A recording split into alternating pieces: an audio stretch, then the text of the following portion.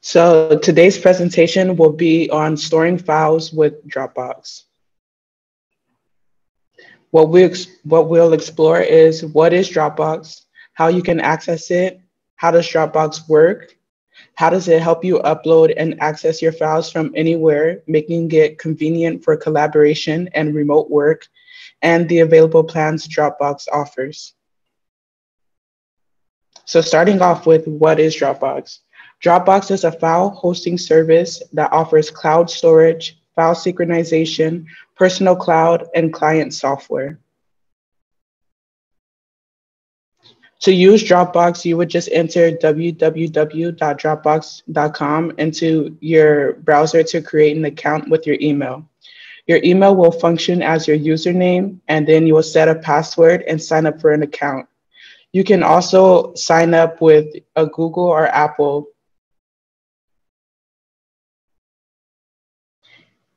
If you are using your mobile device, you would simply download the app.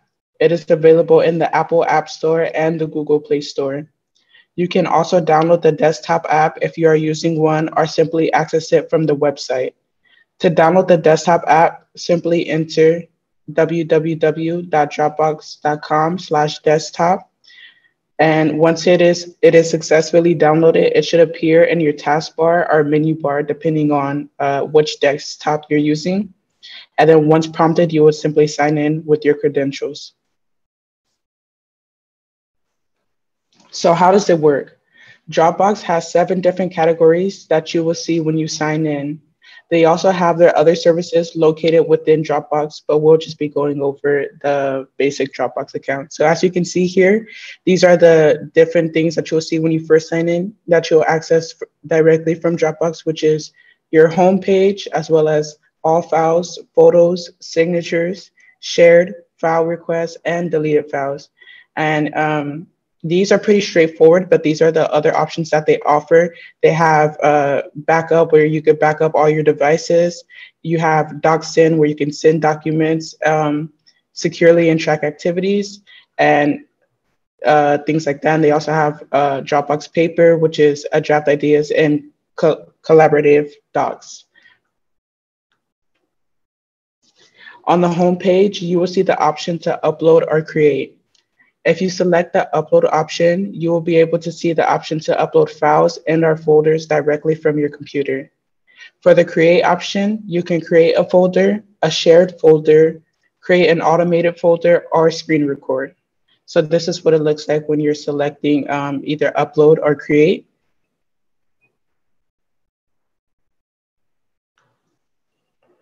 The automated folder keeps you organized because you are able to automate certain tasks such as naming, sorting, tagging, or converting files.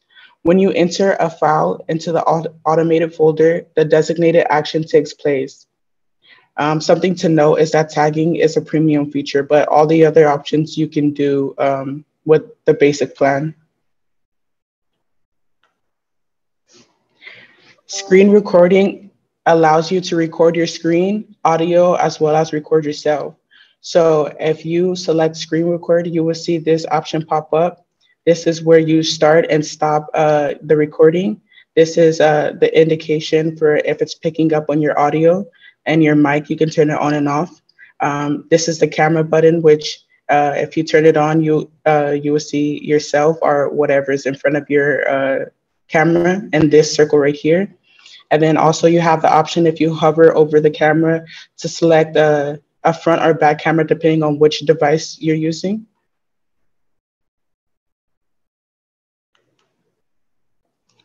There is also the option to create documents, presentations, and spreadsheets.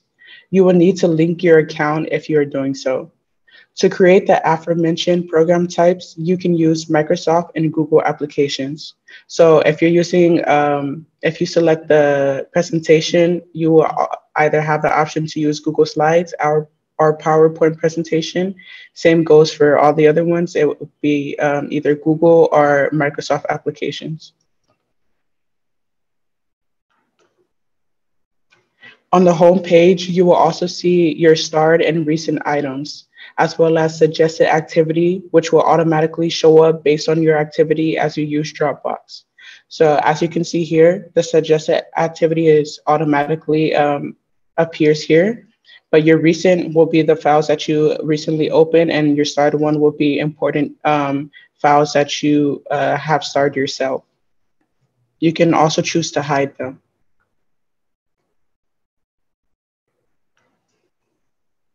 If you click on the All Files option, you will see the same options on the home page. Additionally, there is the drag and drop feature that you can use to upload files. You can also change the format of how you see your items. So this is what the drag and drop feature looks like. You would just drop your files here, or you can click upload, whichever works best for you. And you can also choose the format of how you see your item. So these are the different options you have. You can either view it as a list or a grid, which you have the regular sizing and the large sizing.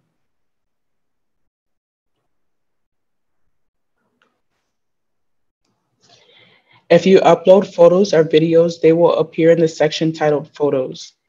And the section titled Share is where you can see and create shared files and folders. So this is what photos will look like once you upload. They will all appear here. I didn't upload anything, but as you, so there's nothing there. And in the shared one, you would either see, it's broken into different categories. So you will either see your folders or your files. And you can also create the shared folder using this button here. These other options you can still see in the shared folder, but it's not particularly for what it's titled after. In the signatures option, you can send a request for signatures or signed documents yourself. You will see pending signatures as well as documents pending your signature, declined documents, and signed documents. You can use templates available on Dropbox if you have a premium account. With Basic, you get limited signature requests, but you have unlimited self-signatures. So you can sign as many documents as you need yourself, but requesting documents from other people, you only get 3 of them a month. When you select the sign feature, you will then choose if you're sending a request or self-signing. If you select self-sign, first select the document that you're signing for. It must be uploaded to Dropbox. So once you select which document you're signing for, this is how it will look like. You will click the checkbox and then you will select choose. When the document is open, you would choose to either manually draw your signature, type it, upload a picture, or select the saved version. Next, you would choose where to place your signature. Once it is signed, just choose a save location and you have completed the self-sign option. So this is what it looks like once you've entered it. You would either manually draw it here or you can type it, which is the next option, upload it, or if you have one saved, you can select that option. And then choosing a save location, you can set a default one, which right now it's set as Dropbox, and you will also see the name of the copy that you're signing for. When you send for a signature request, you will first select which document you would like the person or persons to sign. Next, you will add the signer's name as well as their email address. You can input more than one signer. So again, select the file that you want them to sign, and then this is what it will look like once you are inputting the name as well as their email address.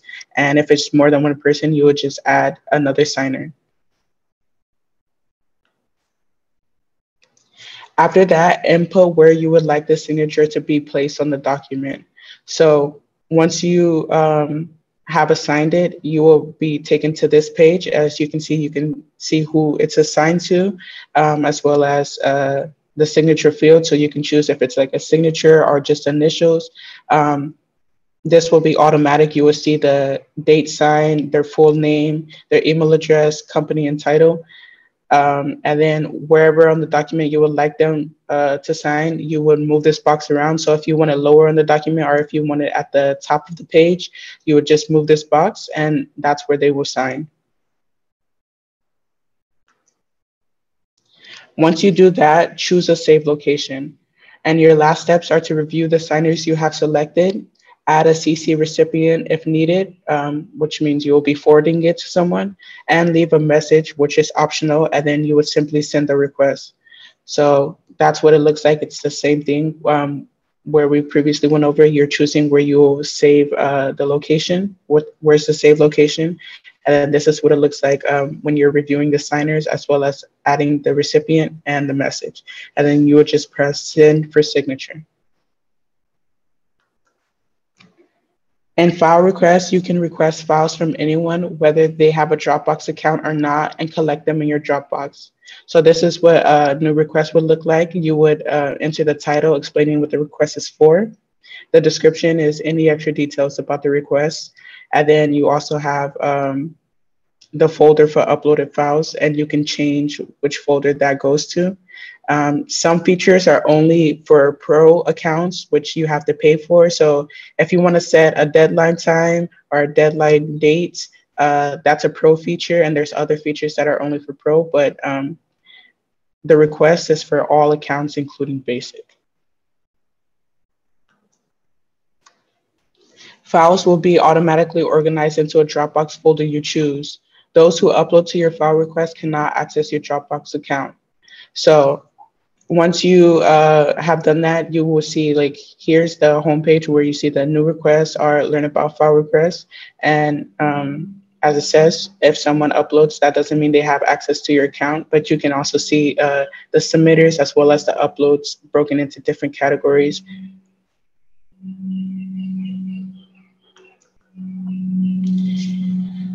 And deleted files you can restore or permanently delete your files. You can search files to delete by name, email address, or dates. So this is what the deleted files looks like. If you want to search for a file by email or name, this is for searching for that.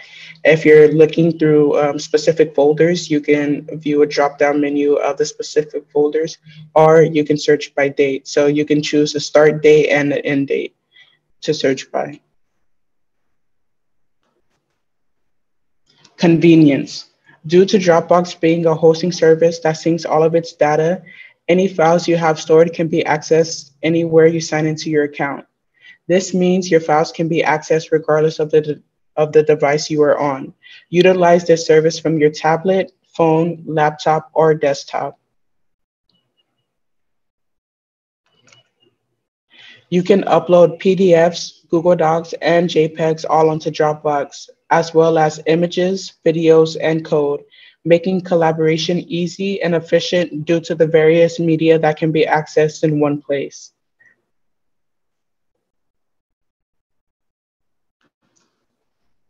You can also leave comments on document sections, tag team members to notify them of feedback, and use annotations to comment on pictures.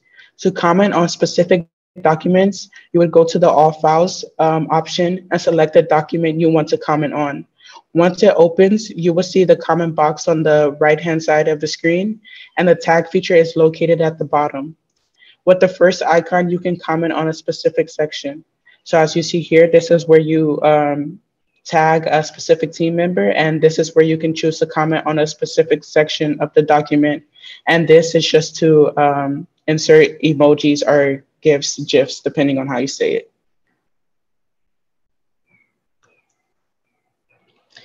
Available plans. You have the option between being billed monthly or yearly with a wide variety of plans available, ranging from personal to enterprise plans. Personal plans that are at $11.99 USD are $15.08 Canadian dollars. So I only included these because these are like the most common ones that people use. So for the plus one, as you see, we went over, and then you also have the family one, which starts at $19.99 a month. And for each one, you get 2 terabytes of space To conclude, these are the resources to explore that you guys will get once you receive the presentation later on. And thank you for listening. If you'd like to learn this lesson with a Cyber Seniors mentor, please go to www.cyberseniors.org or call 1-844-217-3057 to register for a one-on-one phone session. We also host weekly, tech drop-in sessions from 2 to 3 p.m. Eastern on Thursdays.